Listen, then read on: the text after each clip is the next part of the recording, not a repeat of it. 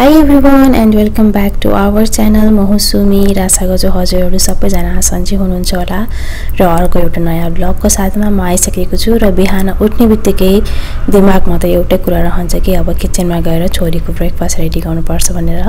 So यहाँ आलियाको almost breakfast त मैले यहाँ रेडी गरिसकेको छु र एप्पल उसको लागि म यहाँ उसको लागि मैले काटिसकेको छु र बाबुको लागि पनि पियर्स र मेरो लागि पनि ब्रेकफास्ट सबै एकैचोटी म यहाँ गर्दै छु र अलिकति सजिलो पनि हुन्छ किनकि आलियालाई छोडेर आइसकेपछि बाबुले अलिकति गर्न दिँदैन है।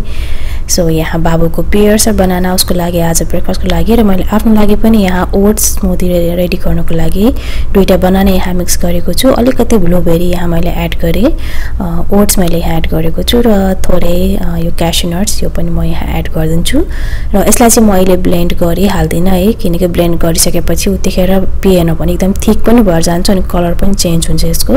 र आलियालाई स्कुलमा छोडेर आइसकेपछि चाहिँ म यसलाई दुध पनि घरमा सिद्धिएको थियो जो पानी एड गरेर म यसलाई ब्लेन्ड गर्छु। बाबु चाहिँ अहिलेसम्म पनि सुतिरहेको थियो र उता कुन्नापट्टि पुगिसकेको छ है।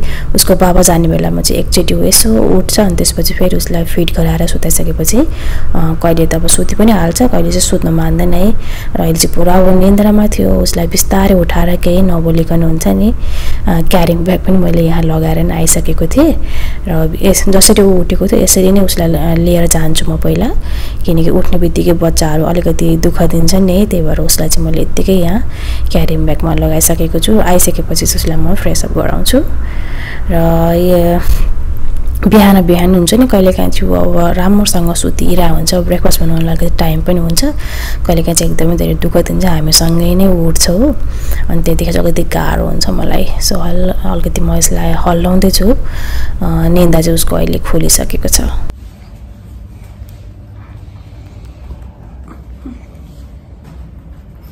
Let's go, Momo.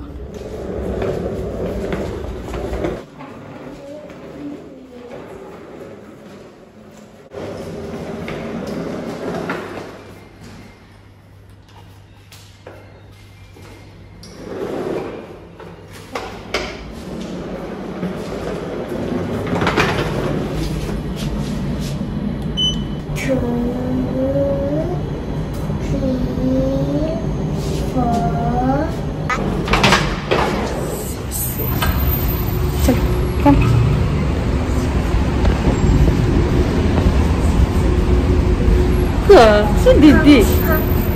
Didi.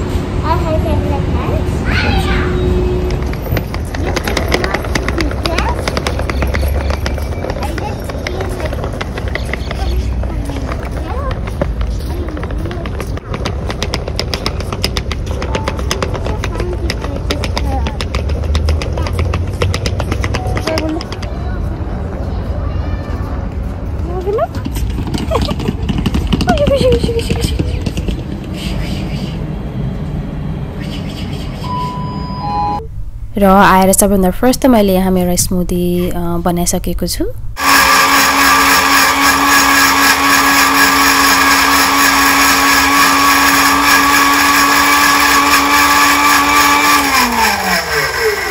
र बिहान केही बेर चाहिँ उसलाई यसरी नै क्यारियरमा समातिराख्नु पर्ने हुन्छ, नत्र उसले मान्दैन, तल बस्नै मान्दैन र उसैलाई समातेर यहाँ उसको खाना चाहिँ म यहाँ ब्लेन्ड गर्दैछु, पियर्स र बनाना।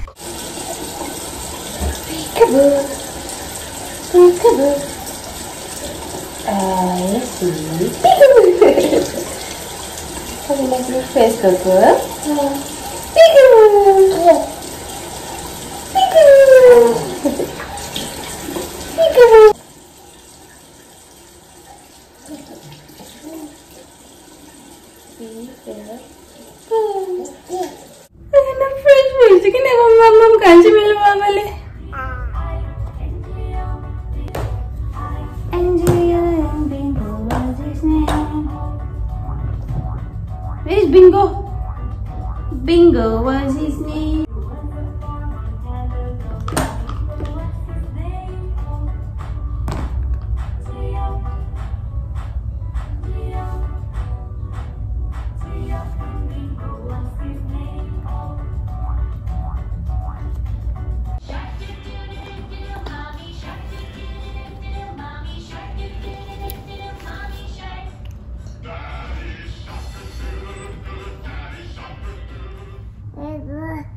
बाबा बुबा बुबा दिदी खोइ दिदी पापाको दिदी खोइ दिदी दिदी खोइ दिदी दिदीलाई स्कुलमा छोडेर आएको हैन दिदी यु मिस दिदी आलिया दिदी दिदी हो दिदी apa दिदी दिदी उम्मा गरिदेऊ उम्मा गरिदेऊ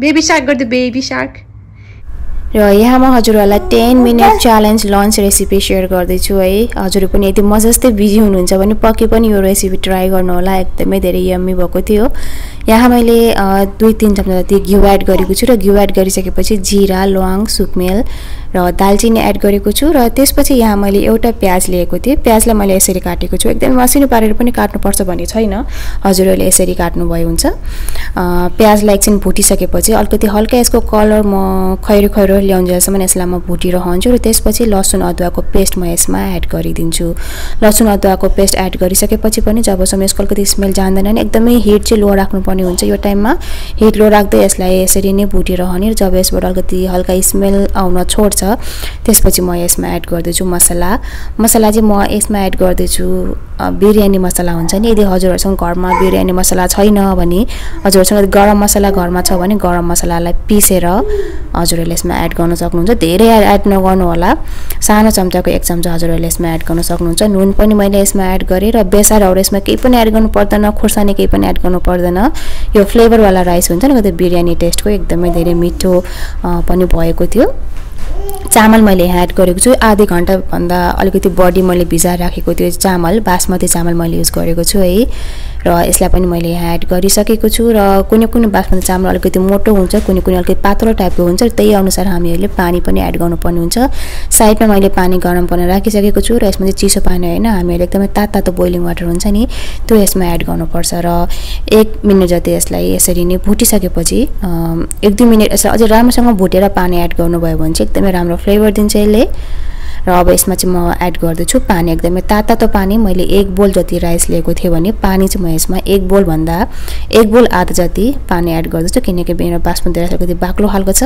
कम पानी एड गर्दाखेरि फेरि त्यति राम्रो पाकेको जस्तो हुँदैन त्यही भएर 1.5 बोल मैले पानी यसमा एड गरेको छु एकदमै तातो पानी अब यसलाई केही पनि गर्नु पर्दैन यो 7 मिनेट भित्रमा राम्रोसँग पाकिन्छ किनकि अलिकति क्वान्टिटी पनि कम छ नि त मेरो आलियाको लागि मेरो लागि र उसको बाबाको लागि पनि यो इनफ भएको थियो यतिको बनाउँदा चाहिँ हामी 3 जनालाई पुगेको थियो यसले र अब यसलाई एकदमै लो फ्लेममा म ढाकेर राख्दिन्छु र 7 मिनेटपछि हाम्रो यो बिरयानी राइस रेडी हुन्छ र हेर्न सक्नुहुन्छ 7 मिनेटमै हाम्रो राइस यहाँ रेडी भइसकेको छ र योसँग खानको लागि म बनाउँदैछु अन्डा मेरो अलरेडी उसिनेको अन्डा थियो र त्यसलाई म कसरी बनाउँदैछु त्यो पनि म हजुरहरुलाई यहाँ देखाउँदैछु तर त्यो भन्दा पहिला राइसमा एड गर्नको लागि मैले यहाँ सेम प्यानमा 1 चम्चा जति घिउ एड गरेको थिएँ अलिकति काजु हजुरहरुसँग किसमिस छ भने किसमिस पनि एड गर्नु होला त्यसले पनि एकदमै धेरै मिठो टेस्ट ल्याउँछ अझ धनिया मैले यहाँ एड गरेको छु र हेर्न सक्नुहुन्छ कलरले पनि हुन्छ नि एकदमै मिठो होला जस्तो देखिन्छ है तर साच्चै एकदमै मिठो भएको थियो हजुरहरुले पक्कै पनि ट्राई गर्नु होला र कस्तो बनेको थियो कमेन्ट गर्न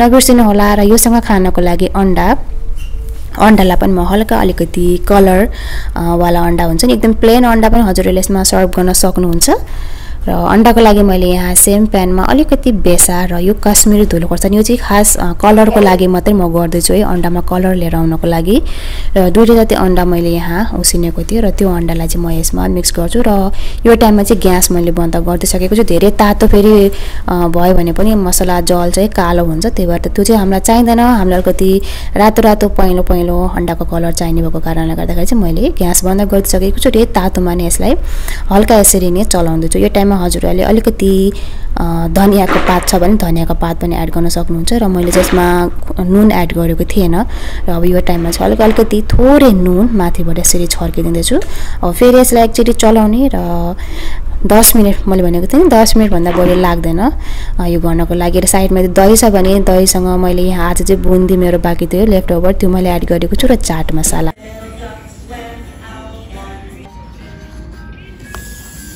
Oh my god.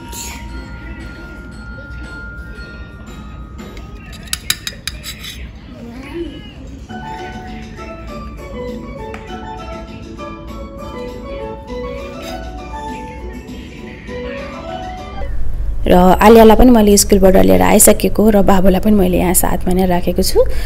सबैभन्दा फर्स्ट यहाँ छोरीको लागि नै सर्भ गर्दैछु। उसले पहिला नै ओ माई गॉड भनिसके यहाँ देखेर है। सो यदि हजुरहरूलाई मैले सेयर गरेको केही रेसिपीहरू मनपर्छ भने प्लिज हजुरहरूले एक लाइक चाहिँ गर्न नबिर्सिदिनु होला है।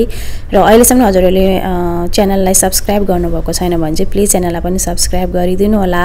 यो एकदमै फ्री हो। हजुरहरूको एक सब्सक्राइबले पनि मलाई एकदमै धेरै हेल्प गर्छ अगाडि बढ्नको लागि। र आलियाको लागि मैले यहाँ यो बुन्दीवाला राइता पनि लगाइदिइसकेको छु। उसले यो सबै मेरो लागि हो भनेर सोचिरहेको छ। होइन तिम्रो लागि मेरो दुवैजनाको लागि भनेर यहाँ भन्दैछु। र उसले पनि एकदमै इन्जोय गरेर खाइरहेको थियो। र बच्चाहरूलाई पनि हुन्छ नि सधैँ एउटै खाना दिँदाखेरि उनीहरूलाई एकदमै धेरै बोर फिल हुन्छ। त्यही भएर टाइम नभए पनि हुन्छ नि एकदमै छिटो बन्ने रेसिपीहरू यसरी नै हजुरले पनि आफू पनि बनाएर खानु होला अनि आफ्नो फ्यामिलीलाई पनि खुवाउनु होला। र यहाँ चाहिँ मैले आफ्नो लागि पनि लगाइसकेको छु र म आफै खाँदै खाँदै बाबुलाई पनि थोरै खुवाउँदैछु।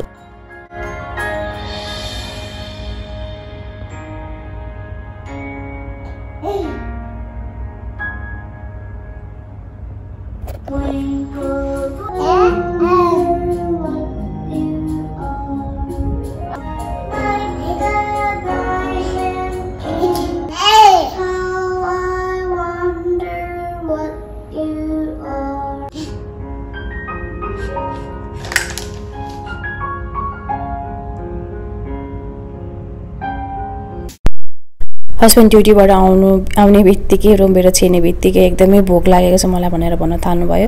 सो एकदमै छिटो पाक्ने म्यागी मसँग थियो लास्ट टाइम ल्याएको म्यागी र एकदमै छिटो एकदमै यम्मी गरी यसलाई पनि म यहाँ बनाउँदैछु है। तेल मैले यहाँ एड गरेको छु र लसुन अदुवा सबै एड गरिसकेपछि प्याज पनि मैले फर्स्टमा नै एड गरिसकेको छु। अब चाहिँ एड गर्दैछु बन्दाको साथसाथै यदि हजुरहरूसँग गाजर छ भने गाजरलाई पनि मसिनो पारेर काटेर राख्नु होला। मसँग धेरै टाइम थिएन किनकि उहाँलाई एकदमै धेरै भोक लाग्यो पनि भनिसक्नु भएको थियो। 5 मिनटको भित्रमा रेडी हुन्छ यो है हजुर। 5 मिनट बन्दा एड गरिसकेपछि यहाँ जुन म्यागी मसला हुन्छ नि म्यागी मसला पनि मैले यहाँ एड गरिदिइसकेको छु।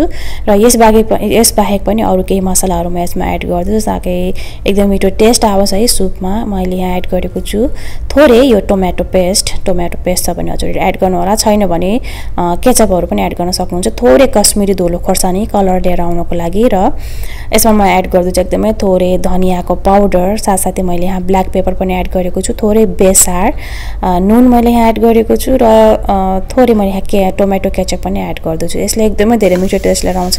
यसरी बनाएर खानुभएको छैन भने एकचोटि पक्कै पनि बनाएर खानु होला है। र मसलालाई राम्रोसँग यहाँ मिक्स गरिसकेपछि मैले यहाँ फेरि एड गरेको छु एकदमै तातो पानी। यसले गर्दाखेरि म्यागीलाई पाक्न धेरै टाइम पनि लाग्दैन। 2 मिनट भित्रमा यो म्यागी पाकिसकेको हुन्छ। तातो पानी एड गरिसकेपछि पानी यहाँ बोइल भइसकेको छ र त्यसपछि म यहाँ 2 पिस म्यागी एड गर्दैछु। घरमा म्यागी बनिसकेपछि आलियाले नखाने त कुरा भएन है। सो उसको बाबाको लागि र आलियाको लागि दुवैजनाको लागि म यहाँ म्यागी बनाउँदैछु। मलाई चाहिँ त्यति साह्रो खान मन पनि थिएन। उहाँ आइसक्नु भएपछि मलाई कहिले नुहाएर फ्रेस भएर चिया पिउँ जस्तो हुन्छ है।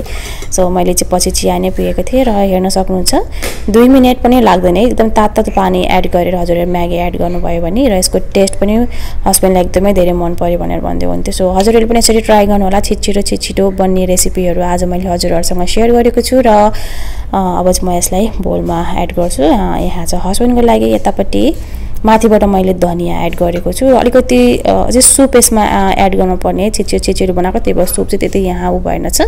अझ यो भन्दा पनि बढी सुपहरू हजुरहरूले एड गरेर खानुभयो भने एकदमै धेरै मिठो हुन्छ। र लास्टमा कागतीको रस पनि हजुरहरूले यसमा लगाउन सक्नुहुन्छ। मैले यो जुन टोमेटो पेस्ट एड गरेको थिएँ त्यो अलरेडी अलिकति अमिलो टाइपको थियो त्यही भएर मैले आज चाहिँ यसमा एड गरेको छुइनँ। र यही नै थियो आज व्लग। हजुरहरूलाई कस्तो लाग्यो कमेन्ट गर्नु होला। लाइक शेयर सब्स्क्राइब गर्न नबिर्सिनु होला। सी यू बाइ बाइ नमस्कार।